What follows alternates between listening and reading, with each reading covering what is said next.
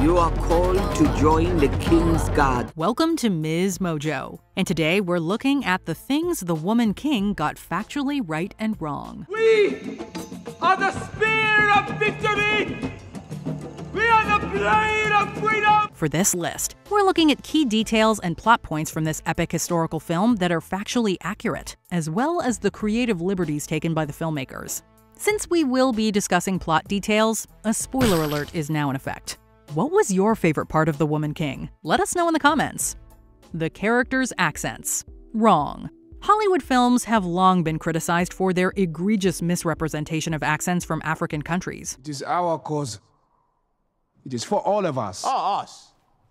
Us, you are the first king to come here in centuries, and now you speak of us. Criticism similar to that which plagued movies like 2015's Concussion and Marvel's Black Panther resurfaced when the trailer for The Woman King was released. And while the performances in the eventual film were a little easier to swallow, one glaring blunder was the sheer variation in the characters' accents. Aneska, you are asking me to take them to war. Some things are worth fighting for. King Gezo's John Boyega said to Men's Health that he'd use his parents' Nigerian accent. Naoi's Tusu Mbedu sounded more like she was speaking with her native South African cadence, while Viola Davis largely relied on Hollywood's generic African accent. While we don't expect things to be 100% accurate, some consistency in the speech patterns would have gone a long way. A lot of black men and a lot of black women coming together, collaborating, despite language barriers, despite cultural barriers, because they're all kind of dedicated and determined by this one goal that brings them together. The Kingdom of Dahomey under Oyo control. Right. The relationship between the Kingdom of Dahomey and their neighbor received a pretty accurate representation in the movie. With consistent conquest, by 1727, Dahomey had become a regional power. From then on, the kingdom was at frequent warfare against the Oyo Empire, which was another great empire in the region. In the 1730s, after a bloody war against Oyo, Dahomey became one of their tributary states. This meant having to offer some of their people annually as tributes to their Oyo overlords, which was well portrayed in The Woman King. However, when the real-life King Gezo became Dahomey's ruler in 1818, he sought to put an end to that. Our ancestors weep for the pain we have felt in the dark hulls of ships bound for distant shores. In 1823, the year in which the movie is set, Gezo led the Agojie and the rest of the Dahomeyan army against Oyo soldiers. Just like in the movie, they won this battle, bringing a permanent end to their tributary status. Our ancestors demand we rip the shackles of doubt from our minds and fight with courage. We fight not just for today, but for the future. Recruitment into the Agojie. Right. As one of the primary army factions of the Kingdom of Dahomey, the Agojie at their peak reportedly numbered more than 6,000. To get this many female soldiers, women were recruited from all nooks and crannies of the kingdom. From captives, from the ranks of the king's wives, or involuntarily if relatives complained about their behavior. In The Woman King, one of the central characters, Naoi, joins the Agojie after she is offered to the king by her father because of her apparent bad behavior. Were you this arrogant with your family? No wonder they gave you away. This was a common occurrence, as leaders of the Dahomey Agojie sought out particularly rebellious women to join their ranks. Involuntary recruits were also obtained from foreign captives, while free Dahomeyan women were allowed to enroll voluntarily, with some joining from as early as 8 years old.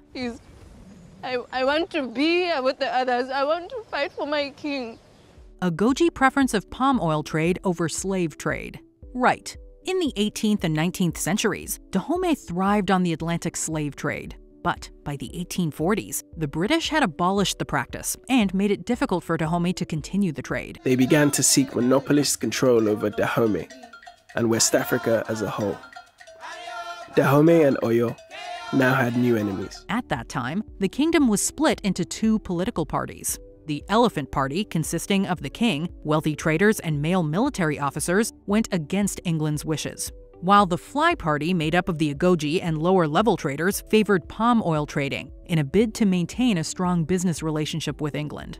This validates the stance of the fictional Naniska in The Woman King, who proffers palm oil to Gezo as an alternative to slave trade. although her vehement opposition to the practice in the film is a little unrealistic. When the wind blows, our ancestors push us to march into battle against those who enslave us. The violent history of the Dahomey Kingdom. Wrong. Since the Woman King is only inspired by true events, it takes creative license in retelling the story of the Dahomey Kingdom.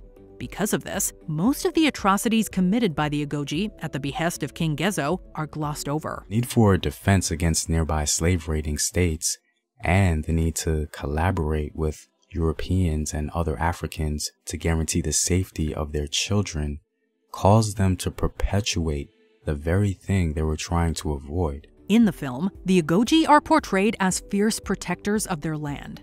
And while this is true, it only paints half the picture. Are we trying to cook?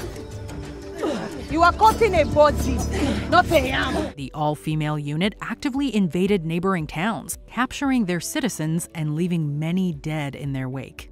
They were also known to raze such villages to the ground. The Dahomey people reportedly also conducted an annual customs ceremony, where they routinely offered up to 500 prisoners as a human sacrifice to their ancestors. The kings unfortunately viewed these killings as humanitarian, and to justify these acts to their people, they claimed that such rituals were required to guarantee their continued strength, vitality, and courage to rule. The existence of the Agojie. Right. The powerful all-female team of warriors featured in The Woman King is indeed based on the real-life Agojie. The primary thing that draws our attention to Dahomey, and the thing that has given them world fame, was the power of women in that kingdom. While it's not known when exactly the Agojie was formed, their origin dates back to a group of elephant hunters formed in the 1600s under the rule of King Hoegbaja. It was Queen Hangbe, Hoegbaja's daughter and successor, who first designated them as bodyguards of the crown. One European visitor to the palace reported that the guardhouse held about 40 women, armed with a musket and cutlass each. Certainly Agojie's successor had women soldiers and palace guards, as he is reported to be guarded only by his wives, who number 2,000 or 3,000. As seen in the movie, under King Gezo, the Agojie became more combatant and increased in strength, ballooning from a few hundred to about 6,000 women. It's believed that the adoption of the Agojie into Dahomey's army was due to a significant loss of their male population in previous battles. In a world where women are usually subservient or deferential to men, this marked an extraordinary development in human history. Celibacy of the Agojie. Right. In The Woman King, the young Nawi takes a liking to the half-Dahomean, half-Portuguese Malik, but soon learns that all Agojie are expected to remain chaste. I see you flirting. This is not allowed? You know it is not. This is one detail the film gets absolutely right. Upon taking their oath of service, the real-life Agojie were in fact not allowed to get married to any man. The men who are soldiers have wives and children, but the Agojie cannot. How is that fair? This is because they were formally considered to be the wives of the king. A household squadron of women was said to accompany the Dahomey kings everywhere in the late 18th century. Since they never shared his bed or got intimate with him, this meant that the Agojie soldiers essentially took a vow of celibacy. While this rule was strictly adhered to, it is documented that a lot of them also explored romantic relationships with each other. The real-life figures. Right. As a historical film, The Woman King does its best to represent an actual era in the history of the Dahomey Kingdom. No kingdom in all of Africa shares this privilege. While some characters are entirely fictional, others were based on, or at least loosely inspired by real people. Most notable is Gezo, the young, recently enthroned king played by John Boyega. Gezo ruled Dahomey from 1818 to 1859, after overthrowing his brother from the position. Although Nanisca and Nawi as portrayed in the movie never existed, they were named after documented female warriors. Nanisca was also possibly modeled after real-life Agojie generals like General Sedong Hongbe. The Brazilian slave trader in the movie, Santo Ferreira, was also likely inspired by an historical counterpart who was key in Gezo's rise to power. While the historical record is thin, he seems to have overthrown his brother with the help of the powerful Portuguese-Brazilian slave trader, Francisco Felix de Souza. Before we continue, be sure to subscribe to our channel and ring the bell to get notified about our latest videos. You have the option to be notified for occasional videos or all of them. If you're on your phone, make sure you go into your settings and switch on notifications. Combat skills and bravery of the Agojie. Right. Train hard, fight harder. We fear no one.